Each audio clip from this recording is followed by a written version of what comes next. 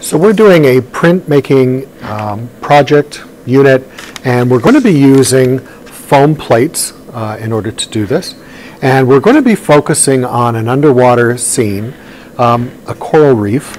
And the easiest way to begin this is I have my students find one animal and something that would be on the ground. So that could be a seashell, it could be coral, it could be seaweed, kelp, anything. So we need one creature that can move around and then one that's going to be more mobile, or stable in one spot. So the easy way to do this on the foam plates is you print out an image, put it onto the foam, and you want to tape it down so it doesn't move. And then you go ahead and trace it with a ballpoint pen, and you press pretty hard. And you'll go ahead and trace around your stuff, and then you want to peek underneath before you remove the tape and make sure that you can see the lines underneath. Once you do that, then you can remove the top pictures, and you need to trace them one more time, pressing much harder this time. You really want to engrave the plate, and that's what we call this, the plate, the printing plate, as hard as you can. We want to have nice deep lines, and that way when you print you'll get nice clean lines. So whatever you're pressing down on is going to leave a white line for these prints. And then we cut them out, and I have my students put a little halo around them. So there's my hammerhead shark, and you can see I left a little bit of an edge around there.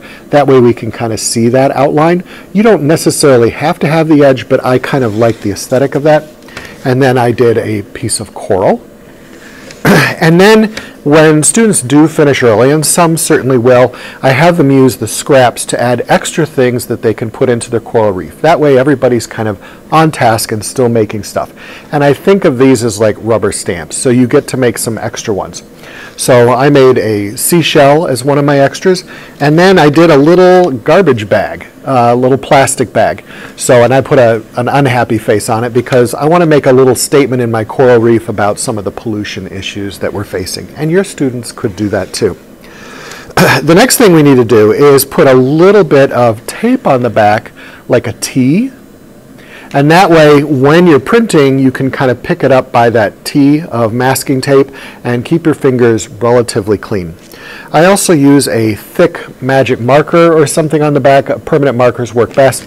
And just to lightly put your name or initials on there, because as students share these pieces, and that's my goal for these, that they'll be able to find out which one is theirs and get them back. So we've created our plates. We've got our pieces, and now we need to create a composition. And you could print directly on white paper, and that's fine. It comes out looking really good. But you could also print on construction paper or colored paper, but this adds another level of complexity. So if you're teaching middle and high school, you might try the color. If you're doing lower elementary, then maybe just sticking to white paper is going to save your sanity a bit. So here's what I do. If I'm going to be printing on color, we need to first print in white. So I put a little bit of white ink here, and we just go ahead and smear that around. And I'm going to just print my coral for this demonstration, but you'll get the idea of how this is done. And I'm going to go ahead, and I've covered my surface here, and I'm going to print some white on here. This is going to block out some of the blue so that my color is nice and intense on my print when I put other colors on top. And if you've done this before, you know you don't want to have a ton of ink there. And I spread these around my room so that students have different stations they can go to. So they put the ink on, and then they go back to their seat and print at their seat. That way there's less hubbub going around the classroom. So I'm going to go ahead and put this here.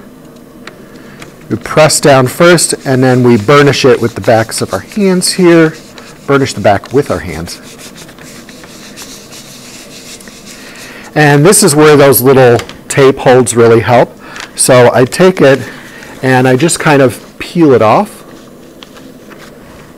And then we have our white outline there. Now, normally I would have my students go to a sink and wash this with a soft sponge.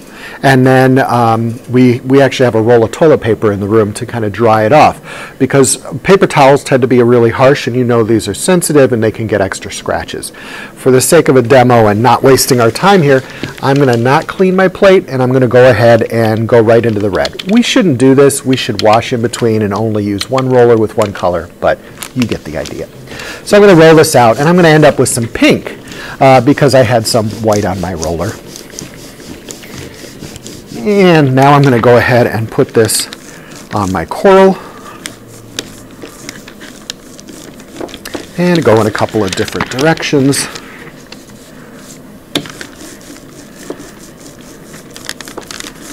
All right. And now we need to do registration. We need to line this up. And that's the nice thing for having these little handholds on the back, because now I've got something I can grab it by. And I look for one corner, line that up first, and then I look for another corner, line that up, and then again I burnish by pressing the back with my hands. By putting white there first, my next color will stand out against the blue. If I don't do that, then the color I put on is going to essentially mix with the blue, and I'd end up with something more purpley. But this has a nice bright color, and it really stands out electric against that blue. Now you can do a color gradient as well, so I'm going to go ahead and break another rule by putting one color ink on top of another. Oops. There we go. We'll get some yellow on there. And I'm going to go ahead and roll this on. And now I've got a nice orange. And instead of inking this whole thing, I'm going to do it on one edge. And then I'm going to let the roller run out of ink and go down to the other end. So now the orange is intense on one side and not so much on the other, and we should get a color gradient as I line this up. Find one corner and then the other, line it up, press, burnish, and we're going to lift. Ooh. Now I'm not sure that the camera is going to pick this up, but I do have a gradient kind of happening there. It's subtle, but it came out really well. If you use a cool color on top of a warm color, it might show up even better than that. Now I can go through and print other items around my paper to create my own personal coral reef.